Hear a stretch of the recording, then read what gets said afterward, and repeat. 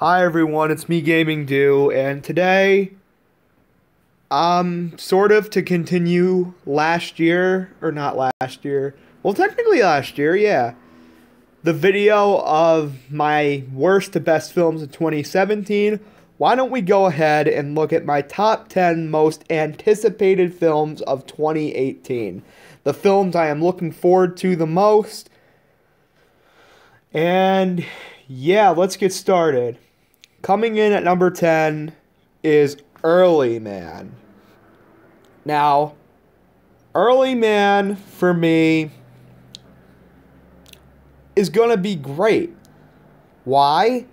Because Aardman Studios, which is the creator of Chicken Run and Wallace and Gromit, is going to be making it. Now, these guys are masters in animation. They're very talented British animators, and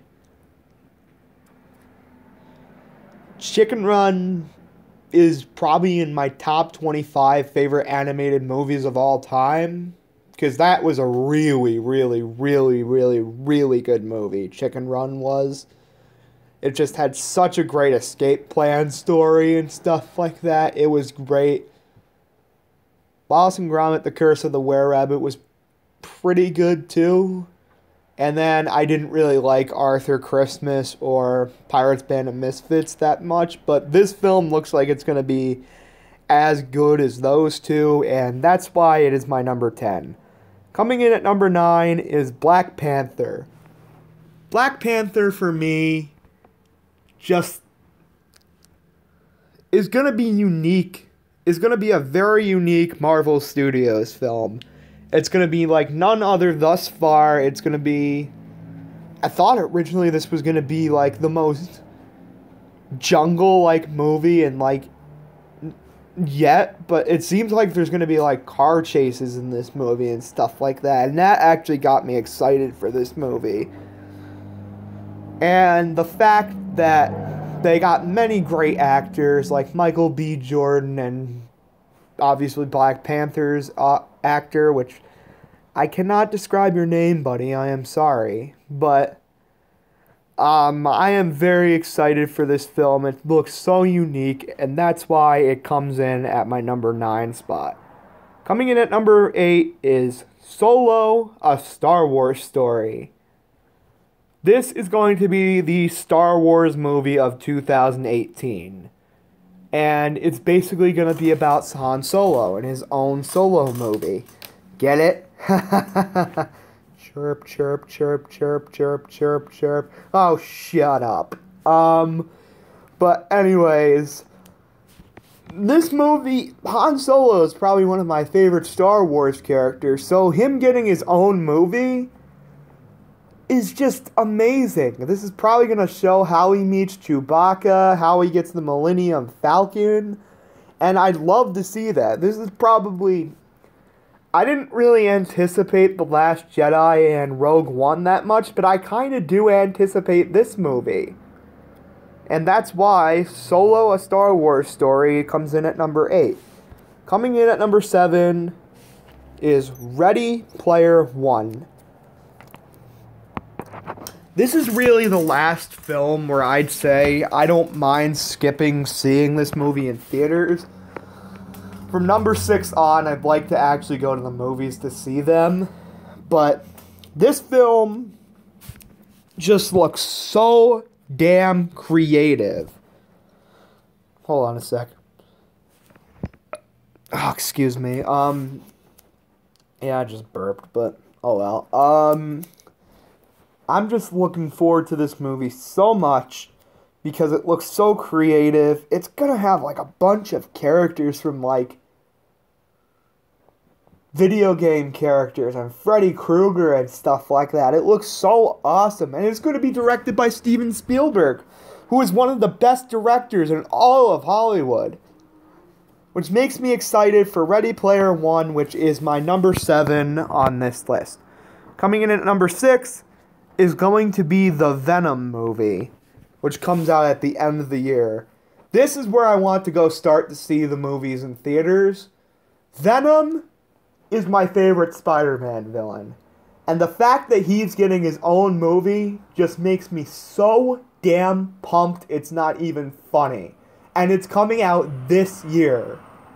Oh my god, Venom's getting his own movie. That is just... And the voice actor for Bane from The Dark Knight Rises is going to be playing him, Tom Hardy. This could be such a phenomenal movie.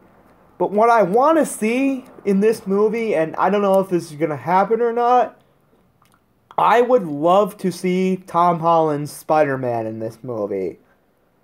Have sort of... Spider-Man Homecoming and his parts in Civil War were kind of lighthearted. Make this like the first sort of darker appearance of Tom Holland. Make this a darker movie, but still have Tom Holland in it. Like, I don't know, have this from Venom's perspective and maybe Spider-Man is the main antagonist. Spider-Man is the actual villain of the movie. That would be a really good idea.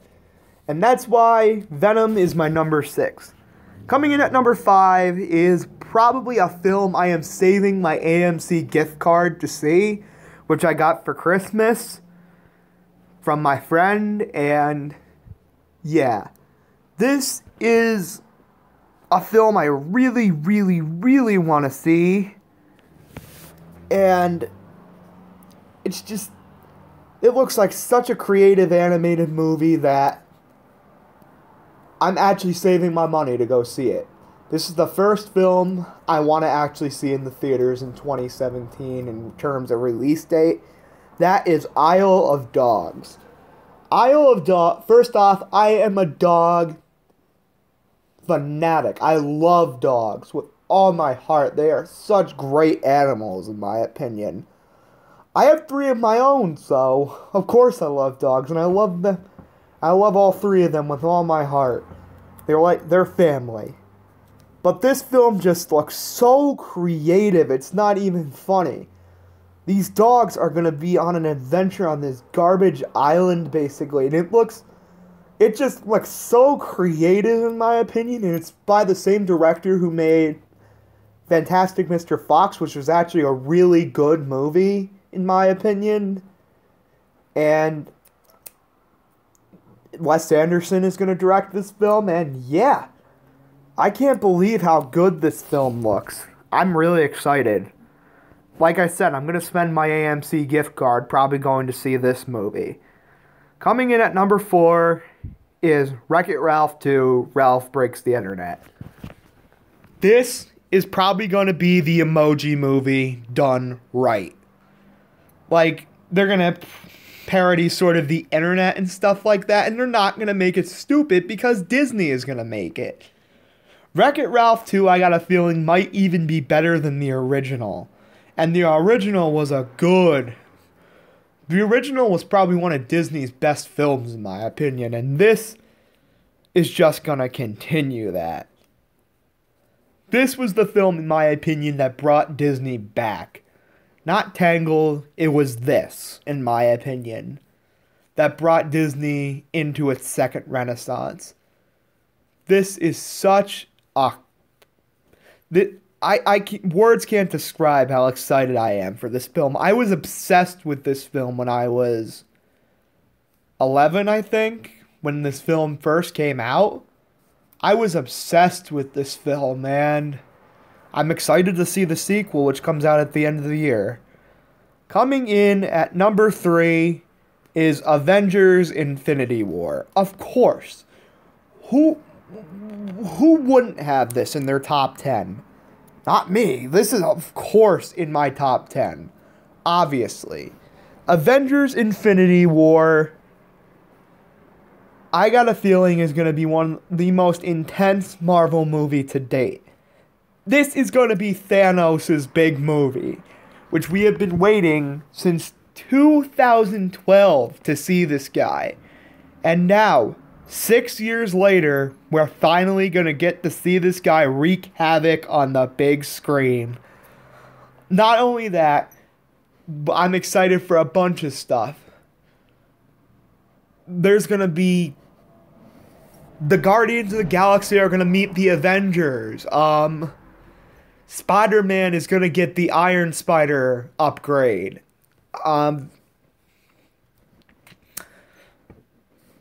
This movie looks like it's going to be dramatic. Oh my god, am I excited for Avengers Infinity War. And I want to see this film in IMAX 3D. Oh my god, that would be my dream to see this in IMAX. This looks like it's going to be such a good film. Holy moly, and such an action-oriented film. I'm excited for Avengers Infinity War. Alright, coming in at number 2 is The Incredibles 2. I actually didn't really adore the first Incredibles until extremely recently. Like 2015 or something. When I watched it then, I was like, this is actually a really damn good movie. And that's what gets me excited for this sequel. We're finally getting a Pixar sequel that we want. And this is gonna be the best Pixar sequel since Toy Story 3, which I thought was okay. But this may be, no, probably the best Pixar sequel since Toy Story 2. And that came out almost 20 years ago. This film is going to be such a great film. And apparently it's going to be the opposite of the last film where Mrs. Incredible is going to be the main protagonist of this film. And Mr. Incredible is going to be at home in this film, which kind of sucks because I love Mr. Incredible. But Mrs. Incredible could be really cool in this film. I'm just excited about this film, and it's going to be great.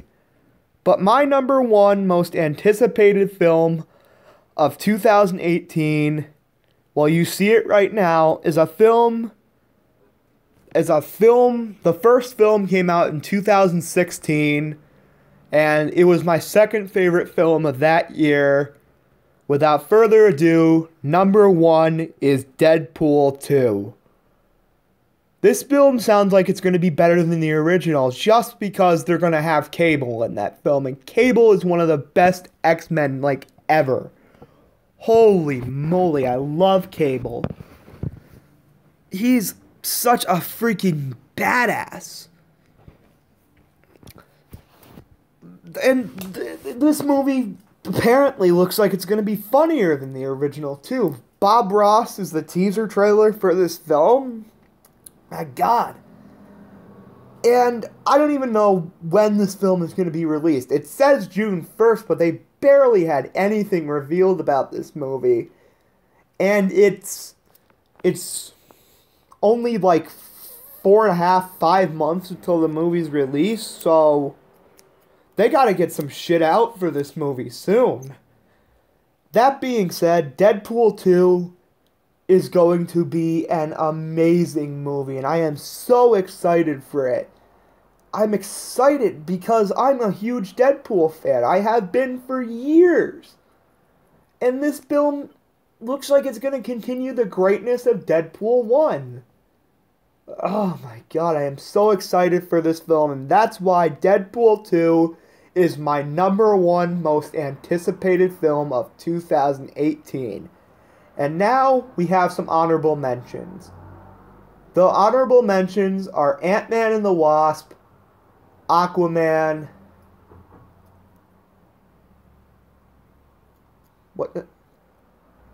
and the New Mutants. So it's Ant-Man and the Wasp, Aquaman, and the New Mutants are my honorable mentions. But that's it, guys. Gaming Do here. See you later.